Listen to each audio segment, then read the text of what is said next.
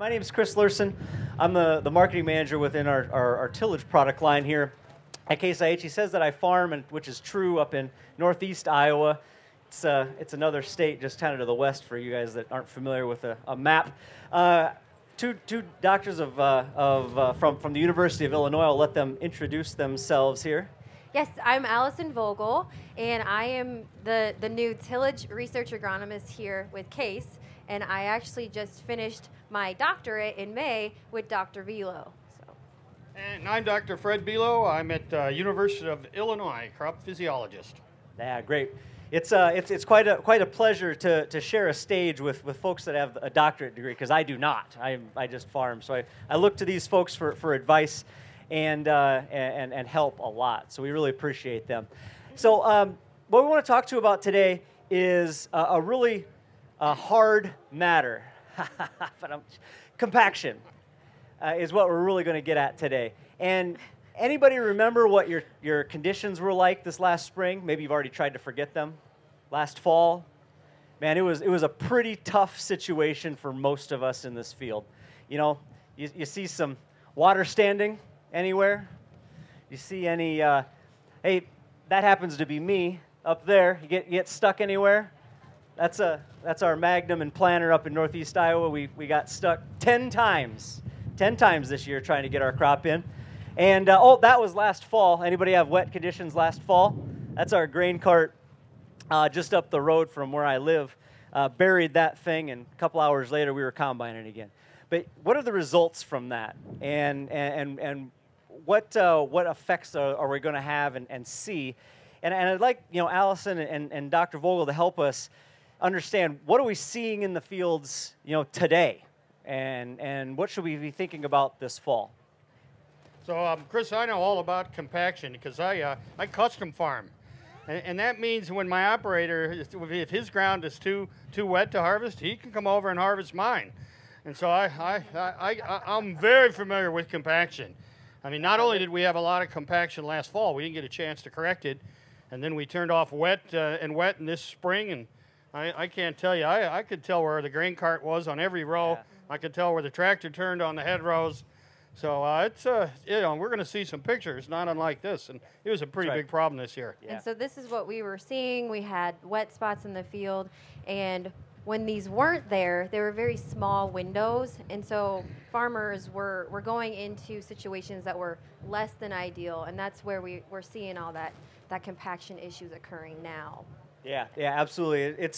It's a lot of issues that we created that Mother Nature helped us with. So what are we seeing today? What do we think the fields might be like right now as we stand here? Yeah, so I took this picture, and I'm not going to admit this might be my farm, but you can see the hedgerows. You can see where every line in the compaction occurs. You know, it was this crop was planted in June.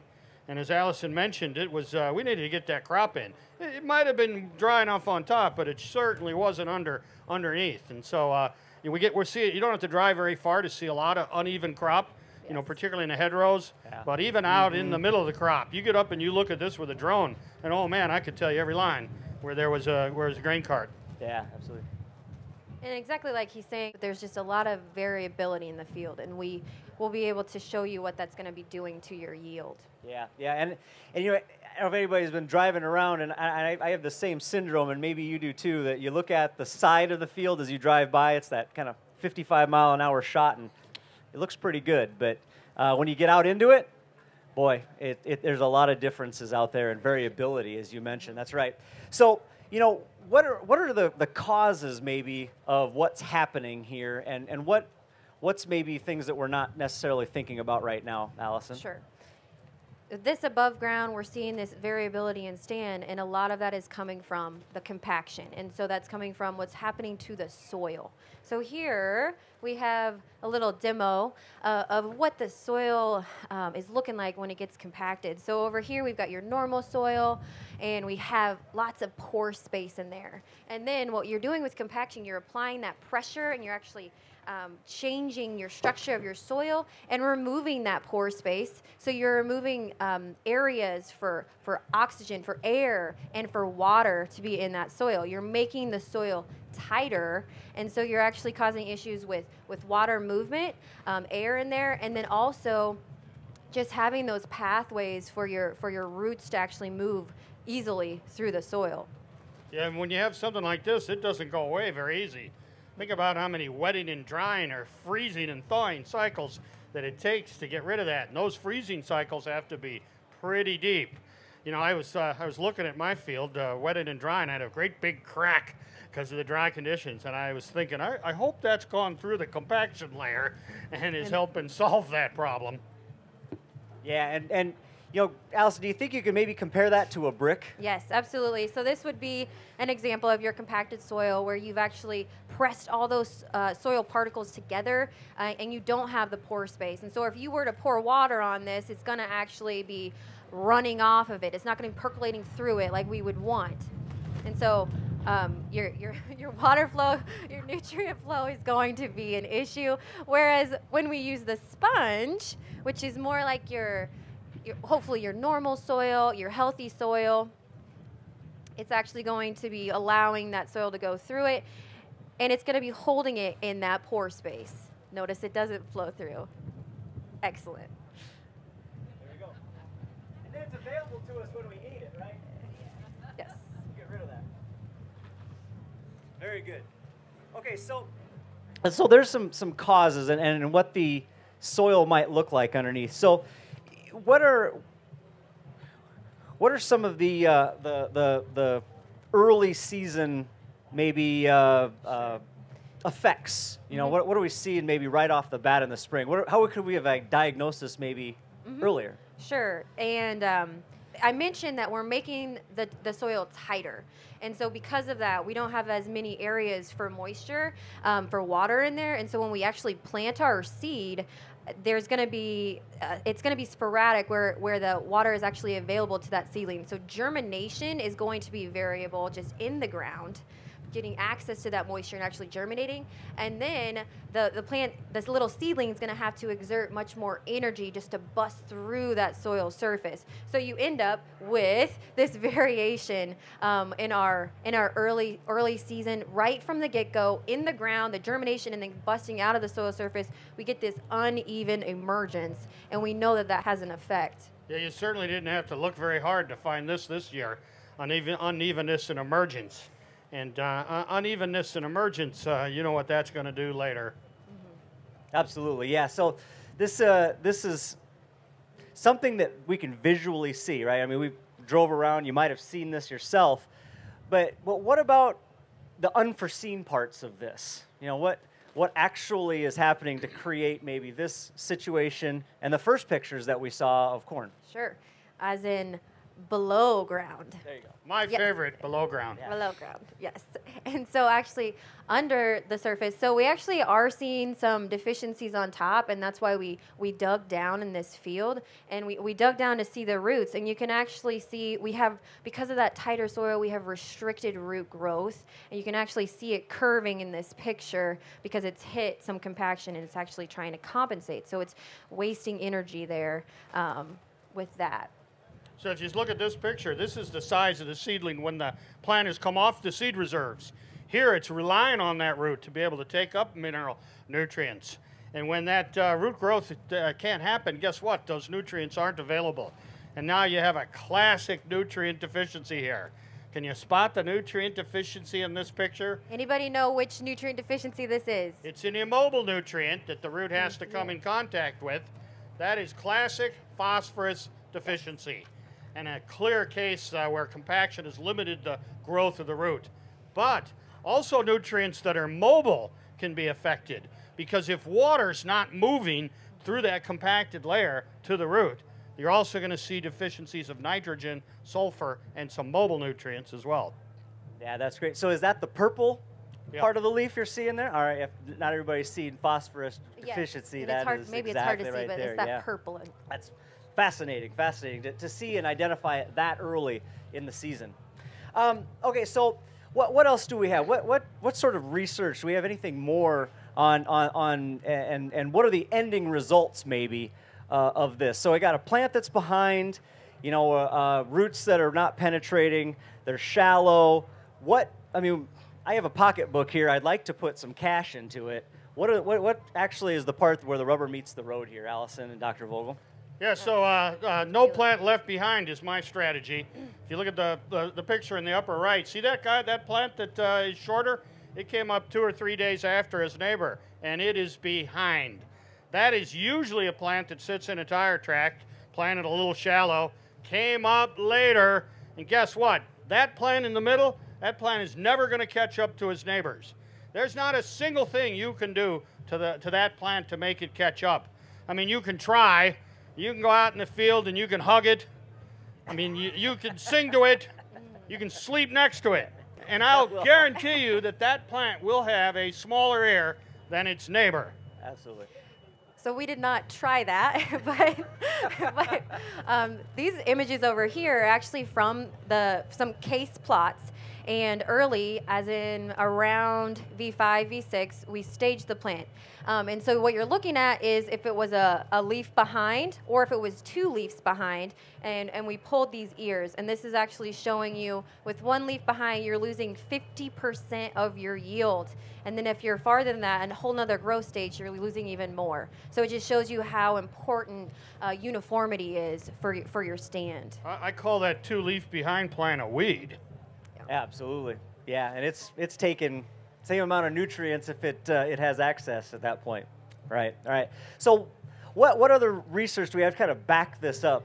You know, what are things that you've seen maybe and done in your own fields, Doctor? Yeah, so I'll share with you a little research we did at the University of Illinois, a fairly extensive study. We wanted to know the impact that having a plant row in a tire track would be. And so we did a pretty extensive study in 2015 where we compared rows that were not in a tire track and rows that were in a tire track. And by the way, that tire track was made by not some of the size tractors you're seeing here. This was a 150 horsepower tractor. And so we put it in the tire track, and right away we could see the result. I mean, even though they're labeled, I don't think I needed to put the label on there for you to know which one was in the tire track. We did this with both corn and soybean, and we took it all the way to yield.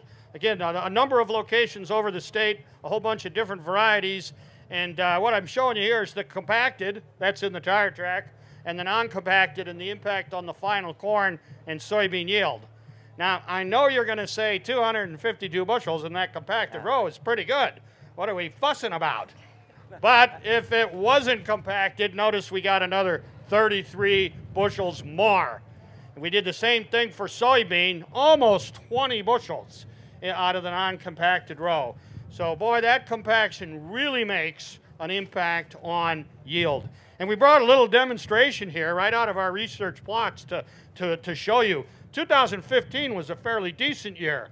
I'm guessing that the impact of compaction on yield is going to be a lot worse in a year like 2019. So what we're showing you here is various levels of compaction. See this poor guy right here? These were in the tire track. And then we have a different degree of distances away from the tire track. So this guy got pinched, not as bad as right in the row. This one was pinched a little bit more. See how they're getting better? And then finally we have the one that's not compacted. I mean, not only can you see the plants taller, better here, but I'm pretty sure it's going to have a higher yield as well. So and you've got the varying in the root sizes, the ear sizes, and then just the size of the plant with that vegetative matter. Did you talk about soybeans? You talked about soybeans there briefly? I did. Soybeans also don't like their roots compacted as well. Maybe even worse, because soybean hates to have its roots wet. Yeah. And we've seen that compaction really holds that water around that root system. That's right. That's right. So some great data, some information there, and it really can affect us. And I would be happy with 250, but man, if somebody told me I had 280 out there and I didn't get it, I'd be pretty upset. So what are the things that I could do then to fix that and maybe get to that 280 or 70 bushel, 80 bushel beans? So looking at different strategies, of course, the #1 strategy is to stay off your field when it's wet. Yeah, right. Oh, come on, really? I know, you guys. How can that be? I know you know that. Got to get that crop in the ground. Yeah. But we completely understand that that's not always an option. And when you have those very small windows and you have to get out there, it may happen. But of course, that's number one, try to stay off your field when it's not those ideal conditions.